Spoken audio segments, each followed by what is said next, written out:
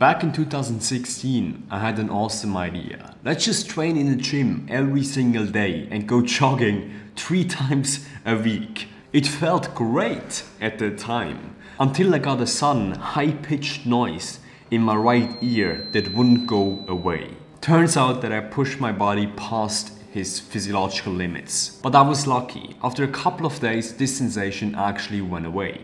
This was one of the most obvious sensations of stress that I ever had.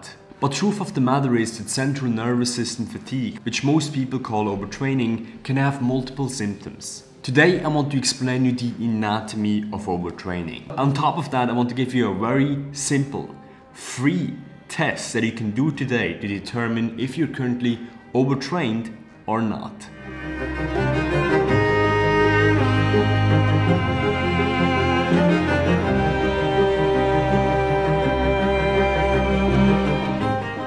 See, overtraining does not equal overtraining. Overtraining syndrome in the exercise physiology literature is actually a chronic sensation of fatigue and stress that usually goes along with a carnivore diet. What you likely are experiencing if you're watching this video is a phenomenon called overreaching. And that's what I experienced in my days of savage lifting about 3 years ago.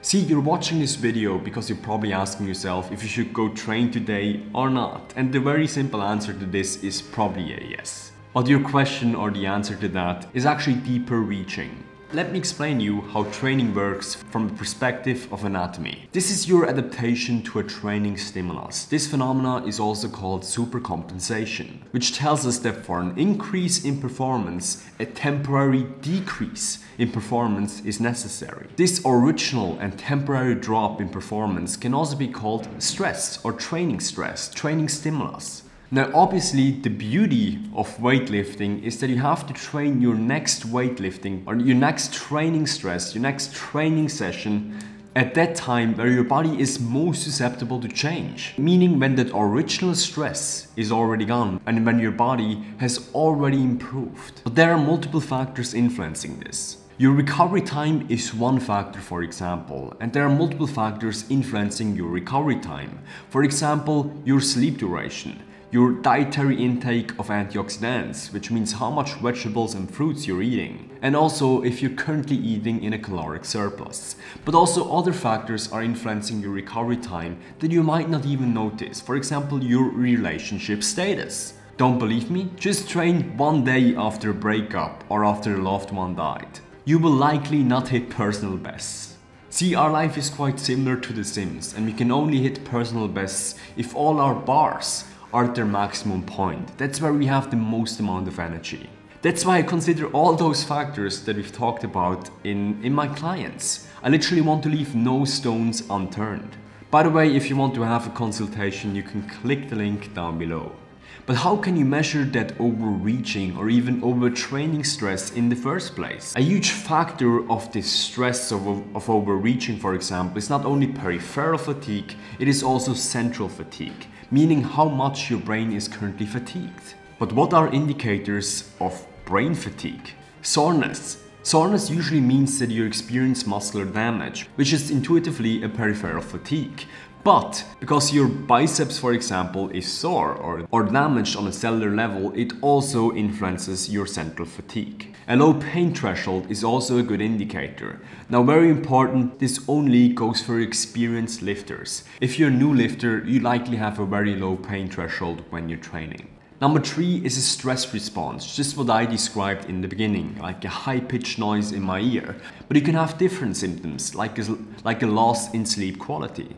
So stress responses are very individual. So is pain threshold and feeling of soreness. That's why we need objective measurements. Now online you see some tests on overtraining, on overreaching, on grip strength, for example, which is cool. But I think we can do it way simpler. That's why I've decided to create a very simple test where you can test your current central nervous system fatigue. This test is free. You don't have to give your email address and it's that freaking simple.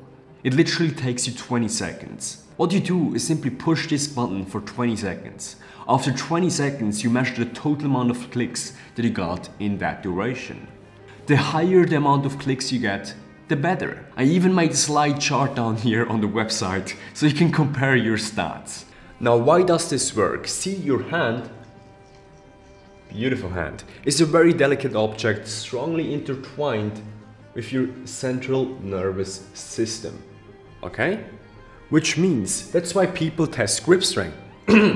That's why people test grip strength, because your hands are a good measurement of your central fatigue. Regarding that link, another possible test would be to type, to see how many words you can type in 20 seconds, for example. Now, because there's an extreme deviation in typing strength on how many words you can type based on your technique, this is not a very efficient measurement in testing your central fatigue. Also, the test is based on 20 seconds because you want to minimize your lactate buildup. Essentially, you want to keep the limiting factor to your central nervous system. Now remember, caffeine consumption also heavily influences this. And to fully determine if your central nervous system is actually fatigued, you can only tell by a deviation from the baseline. Which means if you hit 50 today, which is not a great score at the test, this doesn't mean very much initially.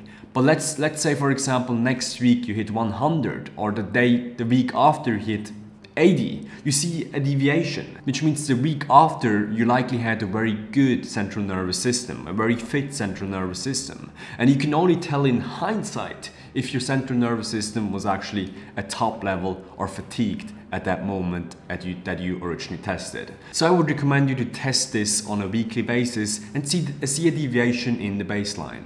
Keep in mind that your caffeine consumption needs to be the same as told you before, and I also would do this at the same time. Meaning, if you tested it previously at 8 p.m, you should test it again at 8 p.m. 1 week after. I'll leave a link to the absolute free test below. Again, I don't want your email address. All good my man. Plus, I'll leave a link where you can start my coaching packages. We have a price for only $9. So my vegan friends, until next time. The mission of this YouTube channel is to put veganism across the goal line. If you want to help us achieve that, like and subscribe to this channel, and don't forget to hit the bell icon. Let's make food production great again.